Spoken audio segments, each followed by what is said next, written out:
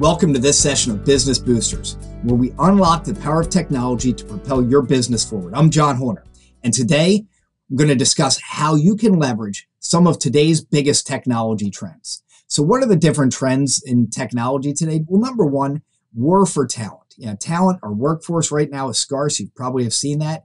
If your business relies on human beings, which nearly everyone does in order to get work done, you may have found it more difficult to find and retain great people. So that is one important consideration as you're trying to figure out the future of your business. Another is the year of efficiency. We've heard some of the big names in industry talking about how this year is the year of efficiency, how it's important to get the most productivity out of the people that you have within your organization. Again, more focus on making sure that with the talent that you have, that you're able to still produce and accomplish great things. And efficiency and productivity are a means to do that. And Forbes just put out an article this year that says 2023 will be a defining year for AI and the future of work. I mean, that's a big statement that this is the year for AI. AI is not new. Work is not new. So there are advancements, as many of you have, I'm sure, seen with AI and some of the generative AI tools that exist now today with things like ChatGPT. However, the AI solutions go far beyond that with generative AI working in all kinds of media, whether it be text and chatbots, images, audio and visual recordings, and then the solutions that are being built off of these tools, really are crossing all kinds of industries and all kinds of work that we do. However, it is very important to remember that the work that we do and the solutions that we have, while they can be helped by AI, it's best to think about how you're planning to leverage that. Digital workforce is a term, again, that's not new. About a decade ago, probably longer, the term digital workforce was coined. And the idea, and this was, again, over a decade ago of a digital workforce, it's where automation and AI unite. So when you bring these two pieces together, now you can start to think about how can they act as a part of my business to accomplish my mission, to accomplish core tasks that are being done.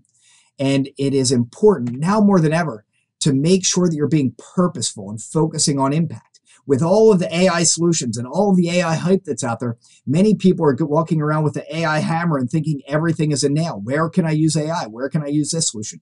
And everything is under the lens of AI. Well, take a step back. Think of it differently. If I'm thinking of it now as a workforce, where can that workforce have the greatest impact on my business? Imagine that you had a group, 30 people show up at your door or your virtual door, depending on if you're a virtual or in-person business, and they all say, I want a job. I'd love a job. Well, would you hire all 30 of those people on the spot? Would you know what to do with them? Would you just say, go around and figure out where you were helped? No, that's what people are doing with AI today. It's better to work it as if you are recruiting a new workforce. So think about it.